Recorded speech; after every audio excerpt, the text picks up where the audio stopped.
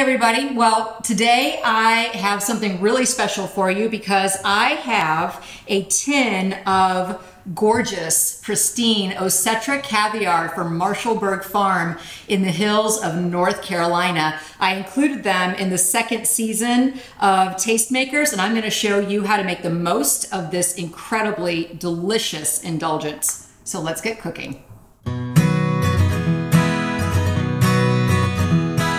So, caviar. It is something that is obviously an indulgence. It tends to be pretty pricey, and there's a reason for that. Sturgeon, the Russian sturgeon that produce this osetra caviar, it takes years and years for them to reach maturity. And it's really important that when you are looking for caviar, that you make sure that it is sustainable, that it is environmentally responsible, because sturgeon are critically endangered in the wild. So the team at Marshallberg Farm, they focus on sustainability from beginning to end. Not only are they breeding the Russian sturgeon right there on location, they also manage their farm, their aquaculture farm, in a way where there isn't any runoff. And so they recirculate the water through the system, constantly purifying it. So this is a caviar that you can feel very good about buying and also eating. And so my favorite way to enjoy caviar is, you're gonna think, other than obviously on a spoon, is on a potato chip. And that might sound a little bit crazy, but the potato chip has that, like a Lay's style, really thin potato chip.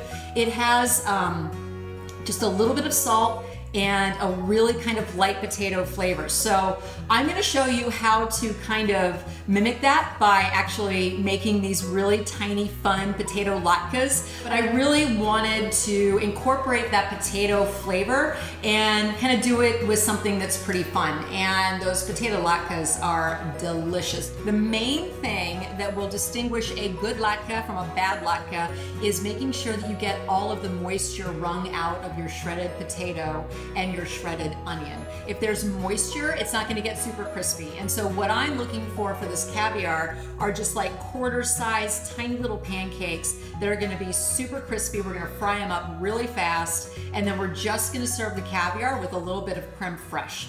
It is a very simple preparation, but trust me, simplicity is what you want when you have something as spectacular as that caviar. I'm gonna take this russet potato and I'm just gonna grate it. I'm gonna grate some onion, and then I'm gonna squeeze all of the water out. And now we have our friend onion. I have a tea towel. You don't want to use cheesecloth because it won't be effective. The tea towel is the perfect thing to squeeze all these potato shreds and onion shreds in.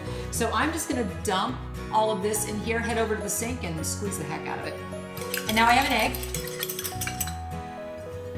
Adding in just a little bit. And then also some breadcrumbs, not flour. A tablespoon or so. For now, I'm just gonna mix this up, see where we land on the texture. Everything is evenly distributed, and the strands of potato are kind of falling apart. They aren't super sticky with each other. We are looking good. So I'm just gonna head over to the stove and fry these babies up.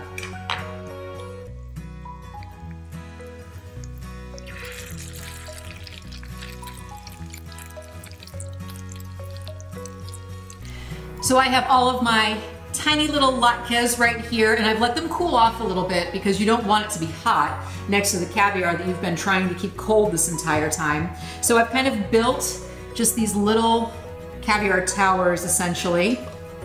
Just a small spoonful of the caviar, topped with just a tiny bit of creme fraiche. And if you can't find creme fraiche, then just use sour cream and thin it with just a teeny tiny bit of water. It's so beautiful. Now, you might be wondering why I'm using a shell spoon. It's not just to be fancy. The shell spoon protects the flavor of the caviar. If you use a metal spoon, it actually can make the caviar taste metallic. So that's why the shell spoons are used. And I also want to mention that beyond caviar, the folks at Marshallberg also make smoked sturgeon. And I have developed a recipe for a smoked sturgeon salad with celery and green apple that you'll find on the website, along with the recipe for these latkes that you can serve along with your osetra caviar. Gorgeous. I can't wait. I've got to give this a taste. So the potato is a little bit crispy, but not too much. It has a really, really light flavor that allows that briny, buttery richness of the caviar to come through, and the creme fraiche just kind of adds one extra layer of, you know, creaminess. It's so good. So I hope you enjoyed this very simple, indulgent recipe. I know that I did. I'm gonna plow my way through the rest of these right now, and of course I'm pairing it with some bubbles. So thanks for joining me, and I'll see you next time.